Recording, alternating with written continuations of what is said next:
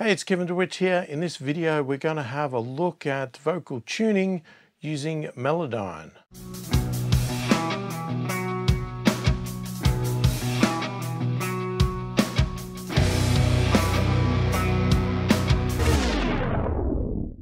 Firstly, if you are new to my channel and new to my videos and you like what you see, please click the thumbs up, subscribe to the channel, click the notification bell to be notified of all my future videos. So Melodyne, it is a fantastic third-party plugin. I have used it on and off for years. I definitely used it all the time when I was a Pro Tools user. When I went over to Cubase, I started using Very Audio mainly because of the integration with Cubase, not necessarily because it's a better product. I was getting the results that I wanted from Very Audio, so why not use it? But I still think to this day that Melodyne is probably the most superior vocal tuning product out there, and I don't think anything's really beaten it yet. So if you're not a Cubase user, or even if you are, you still may want to look at this vocal tuning tool to see if you prefer it, if you get better results from it. And it may depend on how heavy you need to tune, all that sort of stuff. So let's just get into it and have a look, and you can see how I use it. So the trick with Melodyne is that there's obviously a few versions. So there's some more advanced ones. I don't have the advanced version, and I don't even have a very new version. I am running version 2.12, which is quite old. They're on version 4 now, and it's the Melodyne editor that I own. So there's probably a lot of advanced features and other and updated looks and feels and everything else based on new plugins, but the concepts still apply, and what I'm showing here will be translatable across the other Melodyne plugins. So the trick with Melodyne is because it's not embedded into the software of Cubase or any other DAW, it is basically a third-party plugin. We need to transfer the audio from our DAW into this plugin, and then it stores that audio in its own little location, and that's what it works on. Because it works on that, what it does is once you've loaded this plugin and you've put some audio into it, it then ignores the audio that's actually on the track and replaces it what is in its own software.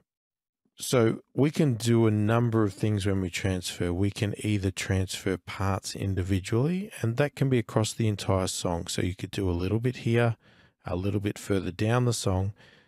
Anything that you do not transfer in the middle will play live off the track and not in the plugin. So only what you've transferred to the plugin, the sections, will be played in the plugin. Anything that hasn't been transferred into the plugin will play live from the track. So you just need to keep that in mind. You can obviously load the entire vocal track into the plugin, which can be quite useful if you just want to be able to see everything in this plugin and be able to edit everything in this plugin. But you might only want to target one specific part. And if that's the case, just load that one part into the plugin. Don't bother with the rest. Now, because it's playing the audio from the plugin and not from the track, the best place to put this plugin is always first in your insert channels. Because if you place it afterwards, what it's doing is it will be seeing the processed audio. And what that also means is that if you have the plugin down here, it's playing the audio from this plugin here. So any changes you make to these plugins here that are before it will do absolutely nothing, because it will only be what has been transferred into this plugin that will do it. So you always need to put this plugin first in the chain, because it will play its audio. Then you want to go through your rest of your processing plugins here so that you can make changes on these without having to transfer the audio back into Melodyne every time. So this way Melodyne's getting the raw audio straight into it, and then it's playing from there. Okay, so the way to get the audio in is basically we need to load the plugin, turn it on, we click transfer, and then we press play on our track. So if you want the world to smile with you, then you gotta let it go. Otherwise it's gonna get you. It'll kill you nice and slow. And then as soon as we stop it, it analyzes it and it draws the waveform here. So you'll see here, I only loaded this section here from bar 20 and it's left the rest blank. And you can see all the notes that it's drawn in here. We can zoom in vertically, we can zoom in horizontally. And we're basically looking at a very similar look to what we had before in Very Audio.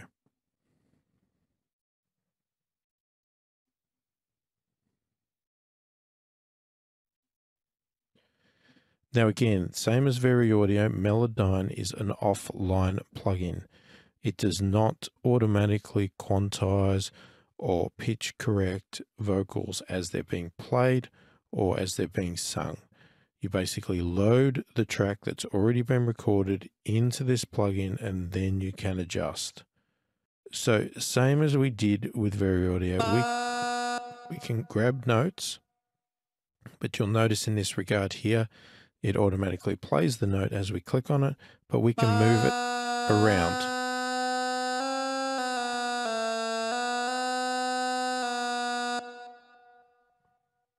Now again, in the case of this plugin, where it is tuned, so if it's slightly off note, we move it. It automatically moves it to the same off-tuned position, but just up another note.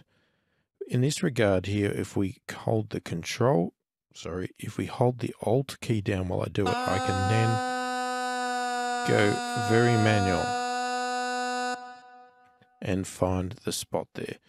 You'll also notice up here, it's telling us the note. It's also telling us how off it is. So we can manually put it right center of the note or detune it or tune it up. Now what we can also do is, again, we could select all the audio or we could select a section, and we could actually go over here to this button that says quantize pitch. If we go to this quantize pitch here, we then have this ruler here that we can go 100% to center it to pitch or vary it. Pretty much exactly the same as we were doing in Very Audio. So we could go all the way. And we also have this drift, pitch drift, which again is a bit like the straightener. It's not quite straightening it. It's just trying to get the notes back on line so they don't vary too much. So you'll see as I pull it full, as opposed to Very Audio, which made a flat line, this does not make a flat line, but it does try to flatten out. So it's more turning the angle up. So where these are lower and that's higher, it's bringing them up to be more center.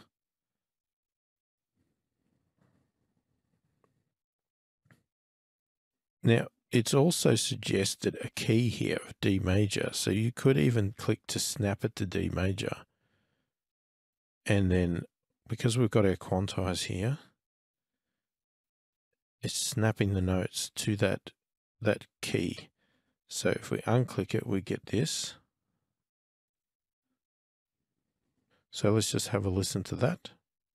So if you want the world to smile with you, then you gotta let it go. But if we open this up here and let's go snap to D major now. So if you want the world to smile with you, then you gotta let it go. So it's attempting to work out the key and adjust to suit. So if you want the world to smile with you, then you Now we have the other features, like we have the BPM here, so we can actually do some quantizing of time. Not something that I've ever really used. We obviously have undos, and we have various tools here. So we've got our main tool here, which is usually a cursor. We could move it to a hand. And that way we could drag it around. We can move it to a zoom tool, and we can zoom in and out.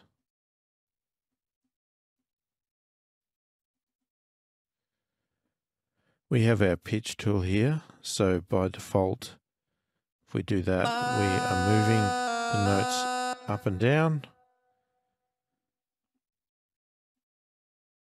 We can change the pitch. We can change to a pitch modulation tool. So when we do that, we are then... So now we've had the ability to flatline it, so we get those extreme effects. Or we can go back out, we can bring it in subtly. Just mute the track while I do this. So we can use this tool to adjust how much the waveform varies, how wavy it is, or how much it's brought in.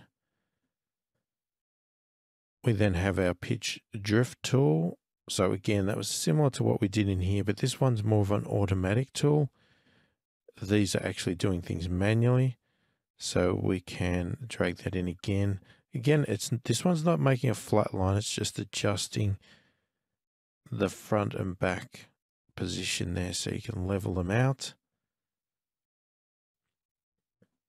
We have a formant tool here, so we can actually bring up the formant without moving the notes.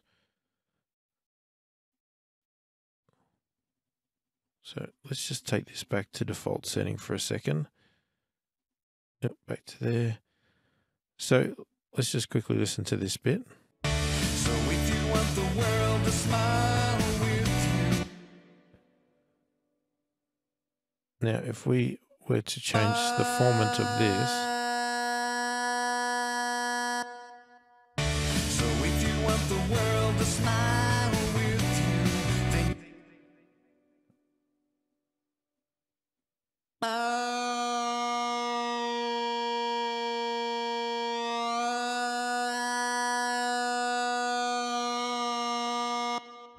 So if you want the world to smile with you. so we're keeping the note the same, but changing the formant or the quality of the sound there.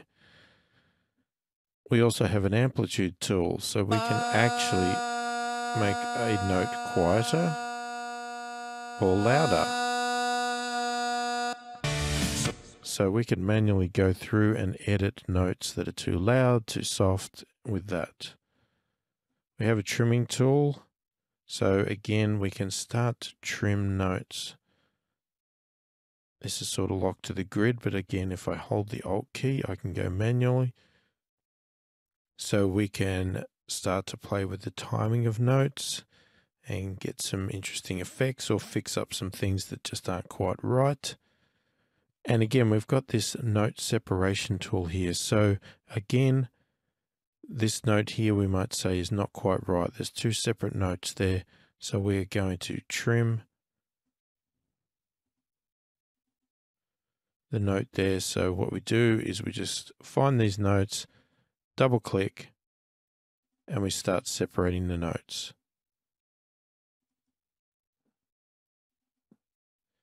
This way we can ensure that the tuning is happening to the notes in the correct position. So we can chop all these up so they look a little bit more realistic to what we had. And then we can select them again, and we could go and quantize them. Okay, done. And there we've got our tuning going on for there. So if you want the world to smile with you, then So we've obviously done a few weird things there, stuffed that up a little bit. So here's something to keep in mind. So here's our Melodyne plugin sitting here. Now, let's just say I'm sitting here and I want to edit this vocal. I don't like this part. There's something wrong with it. I want to chop that out. So I do this. So if you want the world to smile, You'll notice there that I can take all of that audio out. so if you want the world to smile with you, And it doesn't change because it's playing what's in the plugin and it hasn't been removed from the plugin. So to remove it from the plugin, you either need to delete these notes from the plugin, so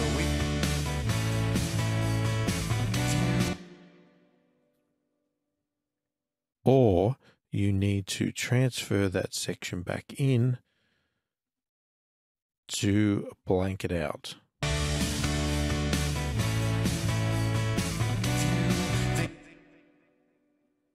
So now we'll have a blank.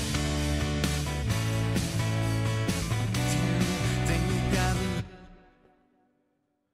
So that's one thing you need to keep in mind, because that was a trick when I used to use Melodyne all the time, that I would start editing and doing fades on a vocal track to find that it was not doing anything, and then realize the reason is because Melodyne was the one that was playing the audio files.